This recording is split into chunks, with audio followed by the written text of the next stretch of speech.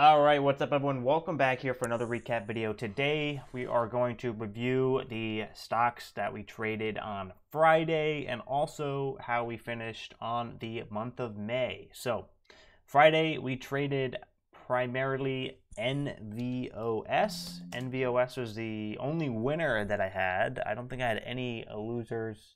I think I only traded NVOS, finishing up about, I can take a look here. That's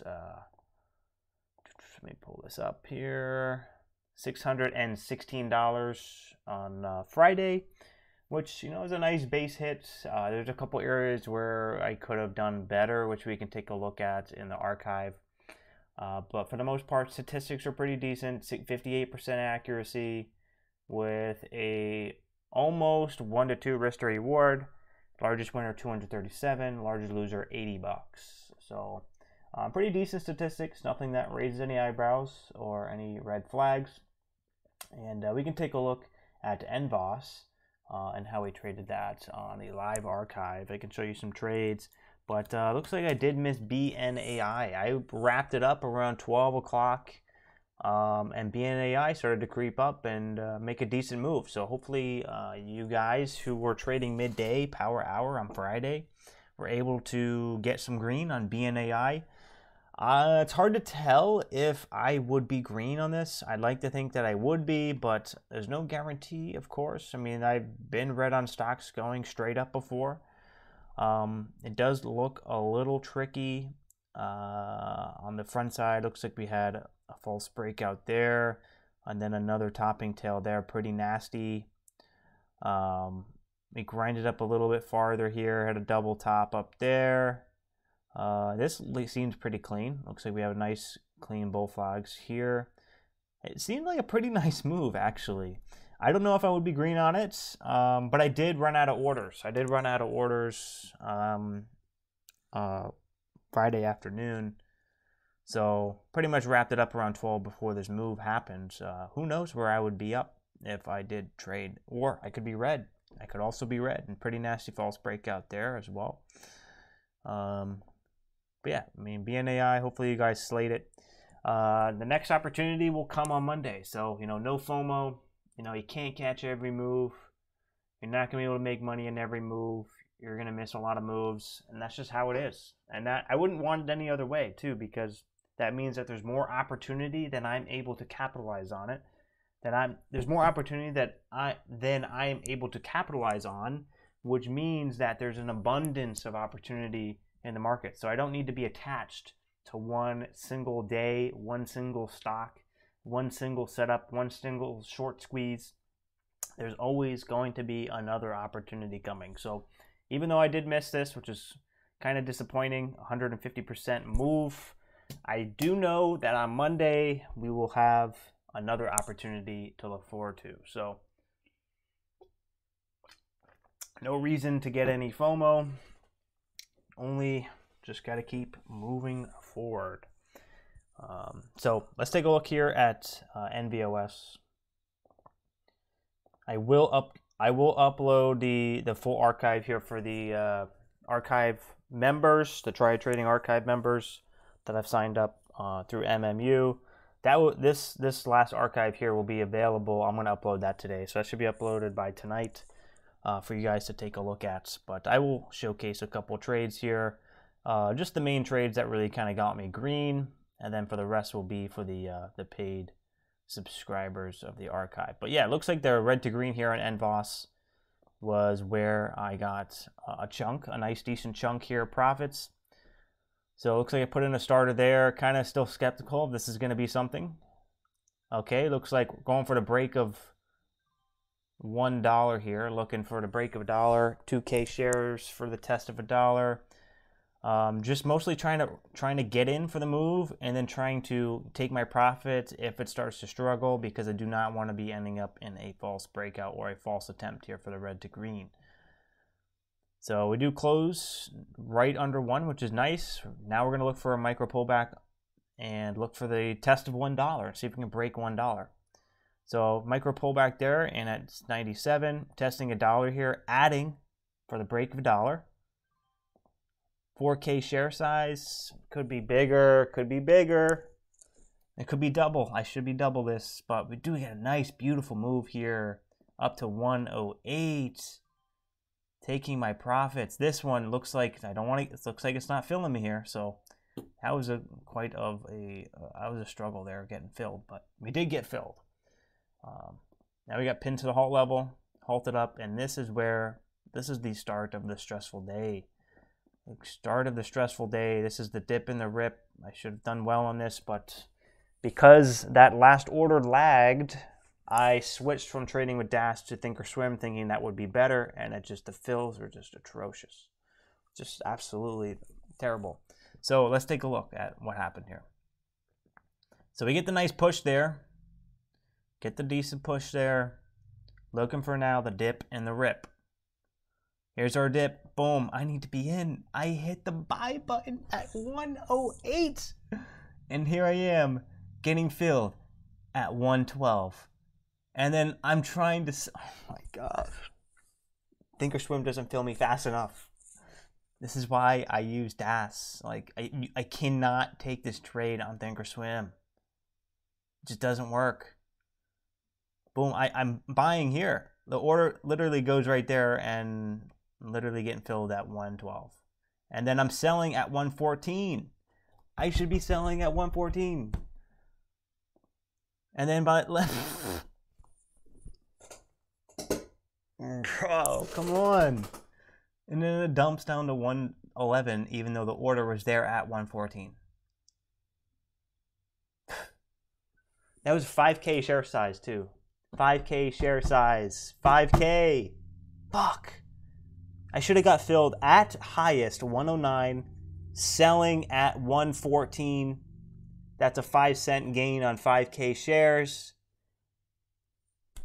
That should be a $250 winner. I should be up $550 right now. I should be up $550. But instead I lost money. I lost $50. And then we have a huge flash down here. I buy the panic dip here. 2K share size because I didn't want that same thing to happen again. And then we got a 3-cent winner on that one, up 278. So let's see when I get back in. All right, so bottom and tail, getting in here. Maybe we'll see a retest of the highs here at 106. Decent fill, got on 106. Somehow now I'm getting at 107. I guess that's right. Okay, 107, okay. When do I get back in? Boom, okay. See some buying, bottom and tail, in at 109, selling at 111. Small gains there, up 337. Boom, okay, are we going to see a retest of 118? That's what I'm looking for. So far I've been seeing, buying coming up to the bottom, back up to the previous level, which is a good sign. In at 111. Gave that baby some extra time. Woo! All the way up there at 118. Somehow I'm getting filled at 115. Let's see. I want to see this again. All right, beautiful fill there at 3,000 shares at 111, and I've given it some time. Boom, ride that baby up, and I'm getting filled out. Like, I guess it's okay, but could have been better. The fill could have been better. It's like it went up to 120, but the price never actually went up to 120.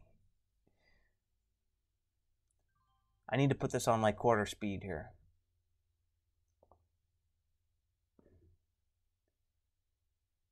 Man, like it just moves so fast. It moves so fast that I cannot have any latency. Any latency completely destroys profit potential. Destroys your edge.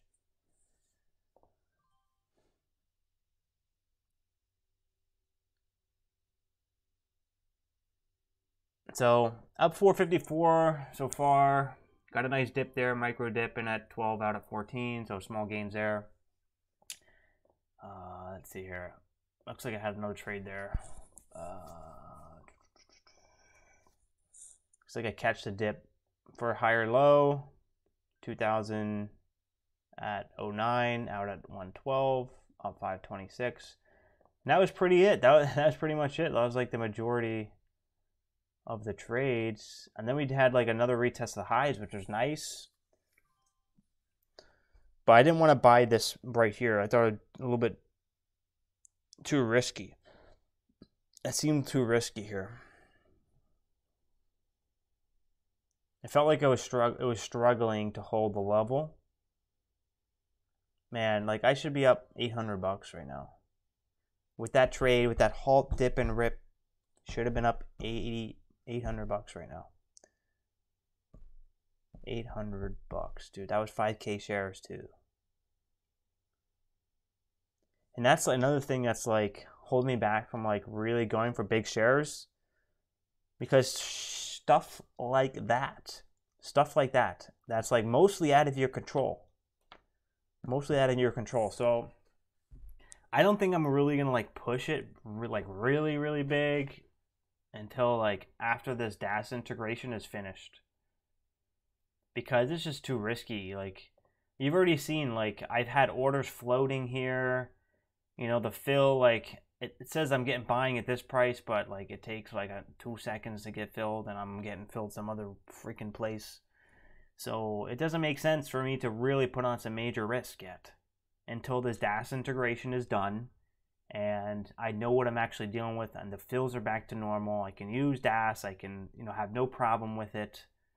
I don't have an issue with floating orders. I don't have to have an issue with DAS thinking that I'm in a trade and Thinkorswim saying I'm out of a trade. I can use all my hotkeys. It doesn't make sense to really push it until I'm back to normal, until the system is back to normal. Because otherwise, you know, if this trade would have worked out with that 5K share size, I probably would have even pushed it harder. I probably would have even pushed it harder. But because of that mishap, it's like, okay, well, I'm not going to do that again, because clearly it didn't work. Clearly the system is still kind of messed up.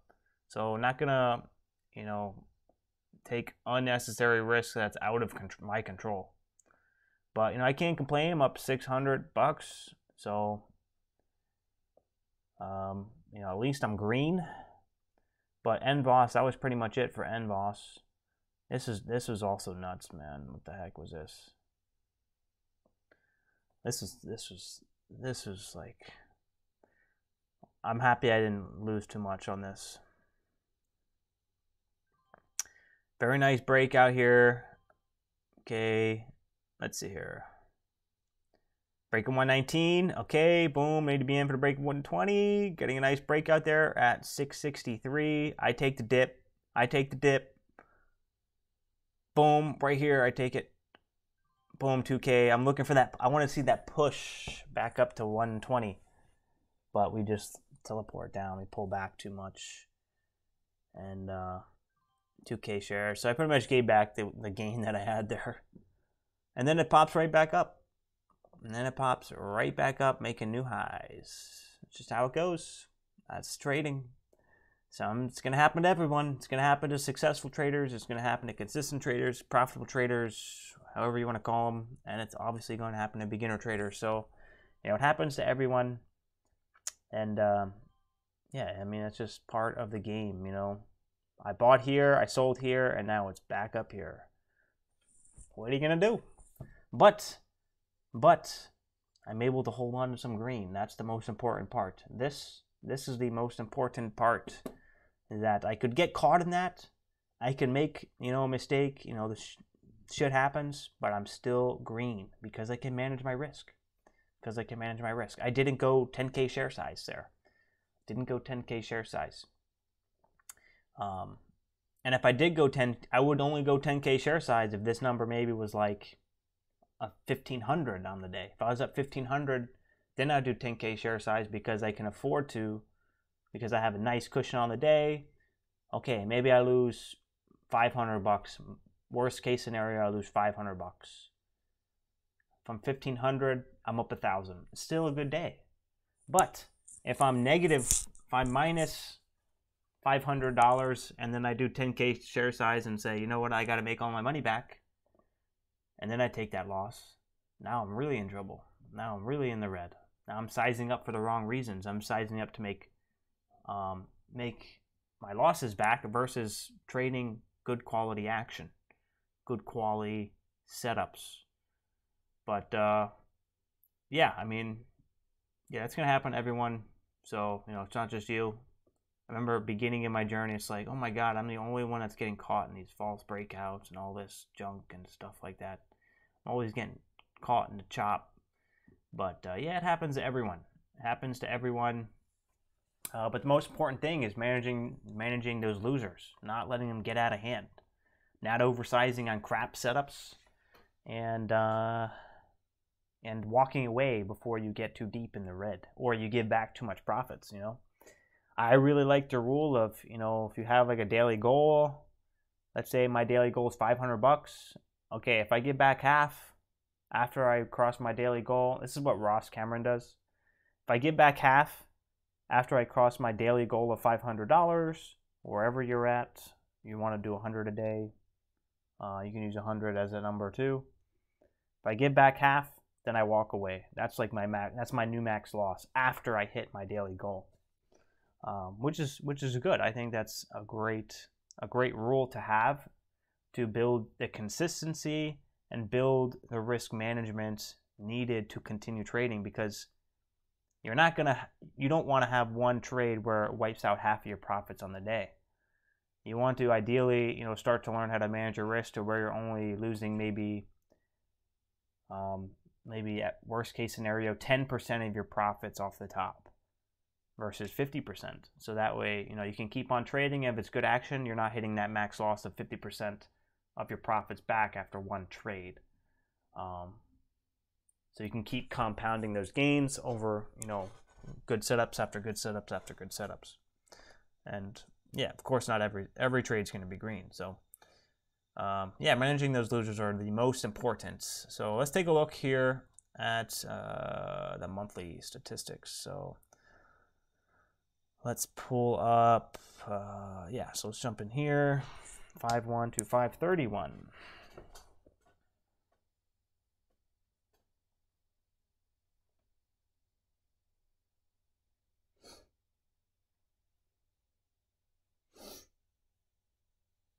All right. So 7,900 on the month. 7,900 on the month. Pretty decent. Pretty happy with that result. I've been very consistent this month, and that's one thing that I'm very happy about. Is like even through the choppy conditions, even through the slug of the beginning of the first 2 weeks of May, I hung in there. I managed my risk well, and I maintained my consistency. Even though it was small green, I maintained the green. I was not fighting it. I was not fighting a slow market, trying to force squeezing water out of a rock. I wasn't doing that. I was taking the best quality setup I could find in the day, and that was it. I wasn't trading these crappy setups with big size, trying to get to like 2,000, 1,000 on the day. I was like, you know what? This market is crap. Like the first 2 weeks were crap for me. So I was like, you know what? One setup. If I can find one setup, I'll trade that to the best of my ability. And, most of the time I nailed it, and that was it. Maybe I took a couple more trades, lost a little bit more off the top, and I was like, you know what? It's not worth it. It's not worth it. I'm done. And, yeah.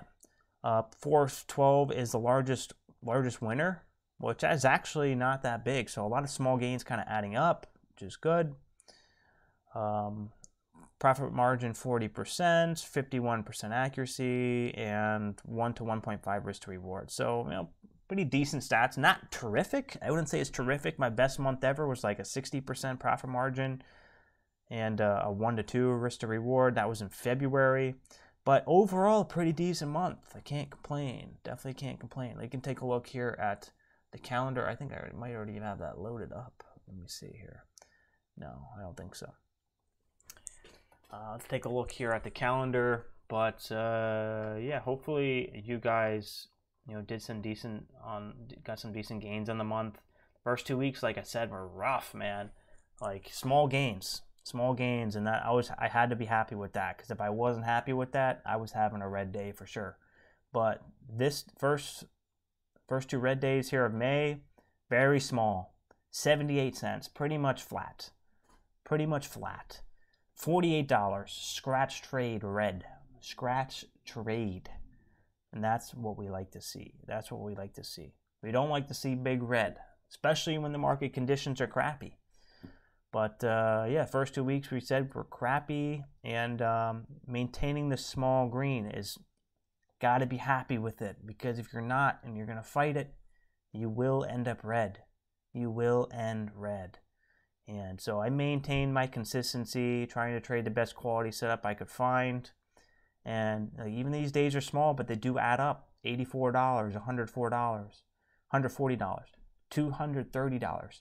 Okay, a little bit of a better day here, $782, $51, a little bit smaller day, $162, small day. You know, in this slow stretch, you know, a lot of traders struggled, but I was able to hang in there and maintain the consistency. And then towards the back half, it started to heat up a little bit. $1,279. Really nice day there on the 16th. Very nice. This day here, $323. Nice base hit. Looks like we had a slow day here on Monday, up $24, but that's fine. You know, so not every day is going to be a big day. Tuesday, making up for it, up $881. These days, I forget. I think it was like small green. I had to fix this. This isn't right. I'm only up 1,300 on this day. So I gotta go back and fix this. I have to like go through here and delete all these trades, but there's 536 trades. It's gonna take me like at least an hour to wipe that out. So maybe I'll just add my own trade and then just have it subtract 200 just to even it out, and then maybe make one trade here manually just to correct. I think I'm up like 20 bucks here and like 50 bucks here, but these are green days. These are green days. And then this day was like 1,300. 1250, 1300, something like that, which is a great day. And then the last week of May, nice 520, up 1,000, smaller day here, 76, and finishing the month 616. So, you know, finishing decently strong, decent week there to end the month.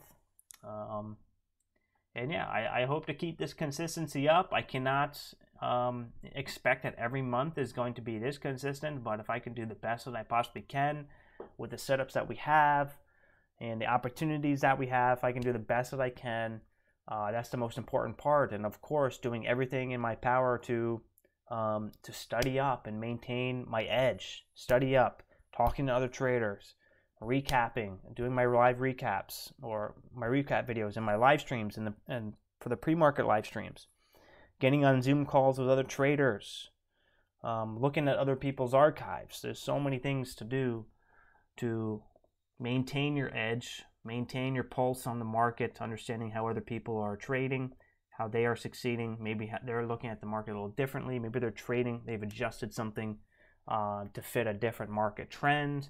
Maybe they're focusing on the lows versus the highs at this point. Maybe the market shifts and maybe the lows aren't as profitable. They're a little bit more risky. Maybe the breakouts are much more powerful. So every trader is going to adapt, and you don't want to be the last one to adapt. You want to be one of the first to adapt, and that's why it's important to constantly be interacting, talking to other traders, watching their archives and whatnot. So you can keep up with the trends of the price action, and it's always changing. And also the trends with news catalysts, that's always changing. We have different trends all the time. Sometimes we're getting a streak of AI news or penny stocks or only penny stocks. Recently, only penny stocks have been ripping, except BNAI. BNAI was like the first one, first stock in a few weeks that we've had that wasn't actually a penny stock. Maybe we're getting a lot of catalysts involving phase 2 trials or phase 3 trials, which was, I think, BNAI. Or maybe we're getting a lot of reverse splits setups. And so, keeping up with those trends as well is also very important.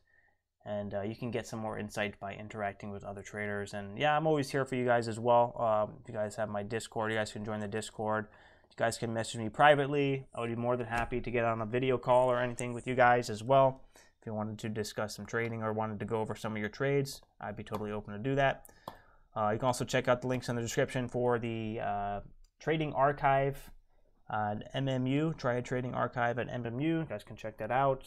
And yeah, if you guys are still watching, hit that thumbs up button for me. And if you're new, consider subscribing. And I'll catch you guys for a fresh week on Monday. Peace.